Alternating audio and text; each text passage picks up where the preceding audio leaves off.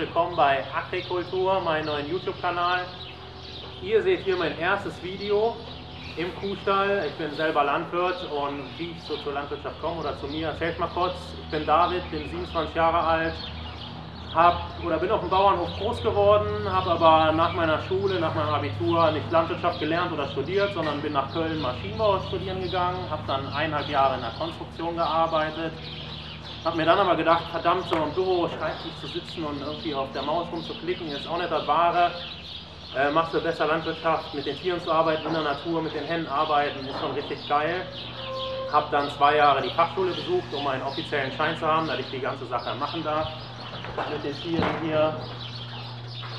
Und in der Zeit in Köln kamen immer wieder Studenten und jede Menge Leute auf mich zu und haben erfahren, dass ich Landwirt bin.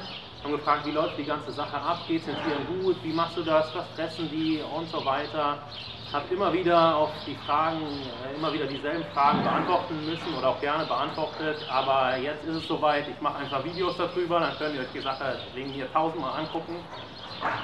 Und die ganze Sache soll halt so ablaufen, ich will euch ein möglichst realistisches Bild von der Landwirtschaft oder von meiner Arbeit zeigen, wie ich mit den Tieren arbeite. Um das halt einzufangen, werde ich mir eine Kamera auf den Kopf setzen, um euch halt mitzunehmen. Also zum Beispiel wie hier so eine Kuh, die geht bei Kalben, wie die ihr Kalb bekommt, wie die gemolken wird, wo das Kalb dann lebt und wie es halt weitergeht. Um die Sache halt nicht so eintönig zu gestalten, also nicht nur Milchvieh, bin ich noch auf der Suche nach anderen Landwirten, die andere Bereiche vorstellen, Ackerbau, Legehennen und so weiter. Mal gucken, wen ich da noch finde, um die halt ihre Sache so zeigen, ihr Leben, wie sie arbeiten.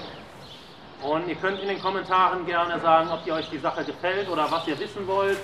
Drückt gefällt mir, die Kuh würde auch gefällt mir drücken oder lehnt euch zurück und kennt eine Runde und guckt euch die Sache an wie die anderen Kühe hier.